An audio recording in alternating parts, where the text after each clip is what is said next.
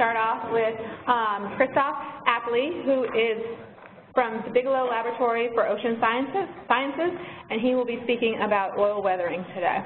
So I'm going to let Christoph take over. Thanks a lot. So I came all the way up from Maine, but I have to say, like, I didn't escape the snow there, but so my memory of Mobile is last time I've been here, it actually snowed here. This was like during a GOMRI conference, which was pretty interesting. So I was fortunate enough to do my postdoc with Chris Reddy, who's going to speak just after me, and I arrived there 2011, and there were like a lot of Deepwater Horizon samples, and I was, like, everything I know about oil, I learned from him, and we could do some, I think, some good research with this. So I'm now located up in beautiful Maine, and I'm going to talk about what we kind of like know about the oil that actually has been beached on the Gulf of Mexico. And this is just a picture from yesterday, so Chris and I went on a little stroll along the beaches of Gulf Shore and Fort Morgan. And if you look closely, you still can find this little sand paddies there. That's all these sand paddies that are there are still oil from the Deepwater Horizon incident. And if you look at what portion of the oil this actually is, just want to stress, this is just like a small portion of the oil that was released. So this is approximately this 10%, or estimates vary, of the leaking mass that ended up on the surface, ended up on the beaches. And although it's just 10%, I think this is still the oil we still can see, and we can actually use to learn something about it. So I like to put it, if you just think about the general processes that happen once oil enters the environment, you have these different weathering processes that are all well known, from spreading, drift, evaporation, so all this physical process. Then you have the processes that are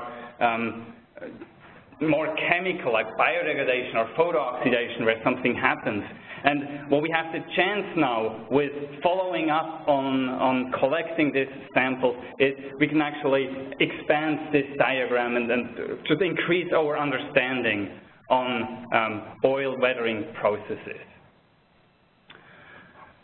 So what we have is we started sampling pretty early on of this weathered oil samples, and we kind of like see it as Chess put it before, the Gulf of Mexico is like kind of like a natural laboratory where you have this huge input of oil, and now this oil is still weathering, and if we keep sampling and collecting this oil, we can learn something about how this oil weathers. We have some favorite spots. So this is Gulf Shore, Fort Morgan, and then here Grand Isle, kind of like this, covering the whole width of where you still can find this little sand paddies. We have samples from all the way to 2010, although I have to say we have a little bit a gap in samples that are really early. And now we just got a GOMRI grant to continue our research to sample during the next 3 years to continue doing that. So that should give us an almost 10-year time series. And I just want to kind of like maybe summarize what we found, or the surprising findings we found is, first of all, if you look at oil, they're actually not just, the oil is not just going to CO2. There are actually oil transformation products that are prevalent and quite recalcitrant. So we call this oxygenated hydrocarbons. I think this is the first finding that excited us. And the second is, more from a practical point of view, if you think of oil forensics, you always rely on this very recalcitrant compounds that you can use to do fingerprint oil. This is especially important in the Gulf of Mexico, where you have this 4,000 of oil installation platforms. You want to make sure you can track the oil back to the right source. And key oil fingerprinting compounds, they actually degrade quite rapidly. So it's just like informs us how to use this oil forensics techniques. And I want to spend my 20 minutes talking about these two issues. So first of all, let me jump right into the oxygenated hydrocarbons. So why should we care at all about this oxygenated hydrocarbon? So these are oil hydrocarbons that have oxygen attached to it. So it can be either formed through biodegradation, bacteria can add this oxygen, or photooxidation. You can have sunlight and having some reactive oxygen species that add this. And I think if you look at the literature, more and more papers show that some of these oxygenated hydrocarbons can actually have toxic effects. So this is an example here looking at various fraction of crude oil. There is an example of looking at naphthenic acids from like tar sands, which are probably pretty similar to our oil degradation products we have here. Or we have like contaminated sites where you find polar compounds that have effects there. And I should just say, all about, or most of oil and toxicity has been focusing on the PAHs, which are thought to be the most toxic compounds. And I think we should also include this novel compound, or have a closer look at this novel compounds to see if you look at long-term effects of oil, then maybe these oxygenated hydrocarbons can also have an impact and can explain some of the toxicity we currently cannot really explain with pHs alone. So how do you measure them? Jeff in the previous presentation mentioned that you can measure the hydrocarbons with GC, with gas chromatography, and once it gets polar, all of a sudden you cannot do this anymore.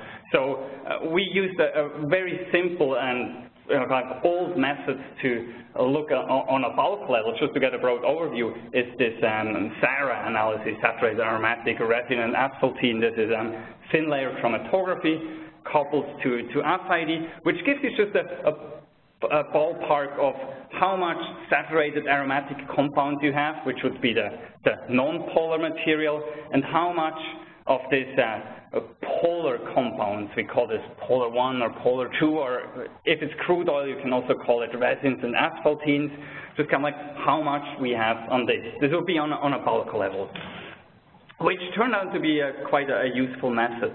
If you want to look at it on a molecular level, generally oil, then you have also several methods available. So if you're just interested, if you just use GCMS, you have access to biomarkers, PAHs, analkane, and partly of this unresolved complex mixture. So that's kind of like hump that you see on a GC chromatogram that is a big variety of compounds. So if you want to resolve this unresolved complex mixture, you need to have some more novel methods. For example, two-dimensional gas chromatography allows you to look more into that. And if you want to have access to the polar compounds, which are not GC amenable, you either need to do some chemical modification of this to analyze it on GC, or you need to use some liquid chromatography-based system, or ultra-high resolution mass spectrometry.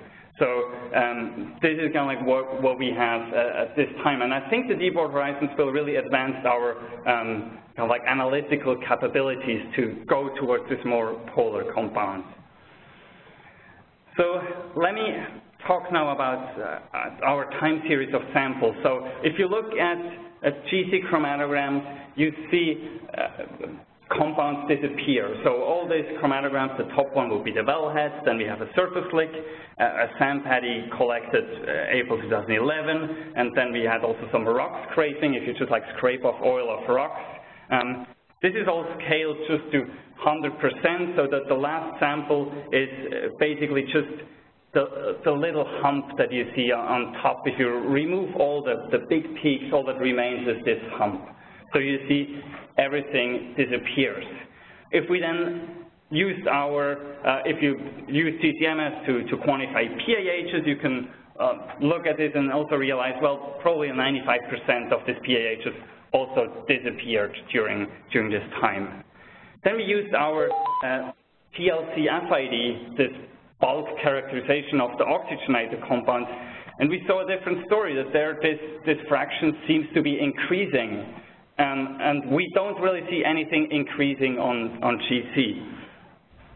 So if we then just measure how much we actually can see on GC, so just like calculate if you have a sample and shoot it on GC and see how much do you recover on GC, you see that pretty much the more of this polar compound you have, the less is GC amenable. So the conclusion here is the oxygenated hydrocarbons are outside of the GC analytical window. So if we use our traditional methods, we don't really see these new types of compounds.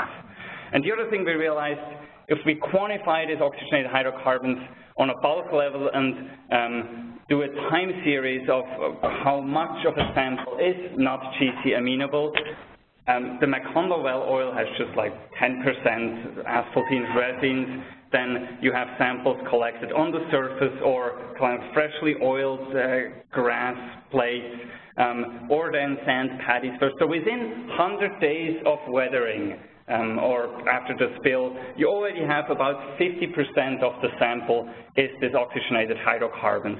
And this then continuously starts to increase over time. So that means it's rapidly formed, but it's also not a very labile transformation product that just disappears immediately again. It's just like keeps increasing there. Why do we call it oxygenated hydrocarbons? We did some just bulk elemental analysis and infrared analysis and saw that the characteristics of these samples is that they have a really high oxygen content. So if you look at oxygen, nitrogen, sulfur, so the higher the total fraction of this oxygen of this oxygenated hydrocarbon is, oxygen really increases and the other not. So that the characteristics is not the sulfur or the nitrogen enrichment, it's really the oxygen enrichment. So this is kind of like their characteristics there. So you could also say now, well, maybe this is just the original polar compounds that were there that were preferentially enriched. If you have a sample and take everything away that is alkanes and PAHs, the thing that remains then looks like it's increasing, but it's just like a relative increase. So we investigated this by normalizing this whole fraction to a recalcitrant tracer that basically the saturated and aromatic compounds, they decrease as expected, and then if you look at the oxygenated fraction, this actually increases relative to this internal recalcitrant tracer. We used Hopane for this. So this points to this is really newly formed, because if it were just preferential enrichment, this would follow this flat line and there wouldn't be any change. So we have also other data to support this hypothesis. Another thing we found is that they actually correlate quite well with molecular ratios that are indicative of various transformation processes. So one issue we have with the oil, if you want to come up with a good x-axis, the time isn't always the best way to characterize the degree of weathering, because if you have this big submerged oil mass out there and they're continually like small pieces of this oil is breaking apart and washing ashore, you sometimes have pretty fresh oil coming there that didn't weather much, and sometimes you have like really weathered one. And what we found is that the amount of oxygenated hydrocarbons is kind of like a nice proxy to assess how weathered oil is. So one of this ratio here to the left is phytane over Hopane, so this can be biodegraded. Not that fast, but it biodegrades eventually, and Hopane biodegrades much slower. So you see that the more you have phytane biodegradation going on, the more oxygenated hydrocarbon fraction you have in a sample. Similar for another compound, which is a homohopane, that also the more this is degraded, the more oxygenated hydrocarbon this is. And I just want to mention that if you look at literature, I think more and more studies come out to investigate now this oxygenated hydrocarbon fraction. And I want to point out like one example where we want to look a little bit more at the molecular composition of this. So all this data I showed now I just told you this is like a lot of these oxygenated hydrocarbons, but I think what we're still working on is identifying now how is the molecular composition of this fraction looking at. And I think by using high-resolution mass spectrometry, this we do in collaboration with our colleagues at Florida State, Ryan Rogers, Amy McKenna, you can basically shoot the sample in a high-resolution mass spec and get a peak for every compound that's present, and then you can assign a molecular formula to all the compounds, to all the peaks, and from this molecular formula you can see like how much oxygen is there, how much carbon is there. And what we found there, how many compounds are present in Macondo well oil, you have about 14,000 that you can account for. If you look at a weathered sample, you could intuitively expect that you have less compounds being present because things degrade and goes away, so the complexity decreases. But what actually was found is that the complexity increases, so you found like more compounds being present. That means these degradation products, they lead to more compounds being present.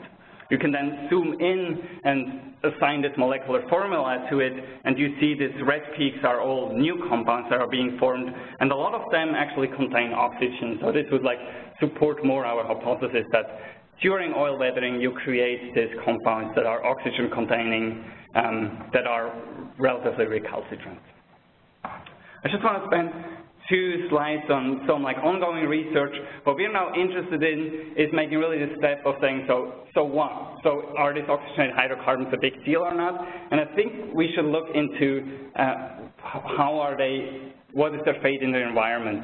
Kind of like how are they dissolving in the water column? Can they be uptaken in biota? And do they have toxic effects? And another thing we're doing is working more on a mass balance of saying, so far, all the mass balances have been pretty much done based on GC data. So this would be just looking at the blue bars. Left you have Macondo oil, saturated aromatic compounds, and then degrading over time. If you also include the oxygenated hydrocarbons which are being formed during this process, you may end up with like a different mass balance. And I just want to spend a couple slides or 4 slides on the second part, the degradation of these fingerprinting compounds.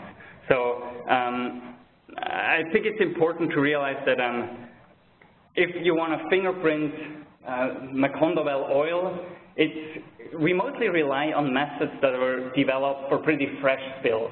So if you look at old spills, you may have also some of these biomarker compounds that are indicated here with this like circle. These are sterines and hopanes that are pretty indicative of an oil.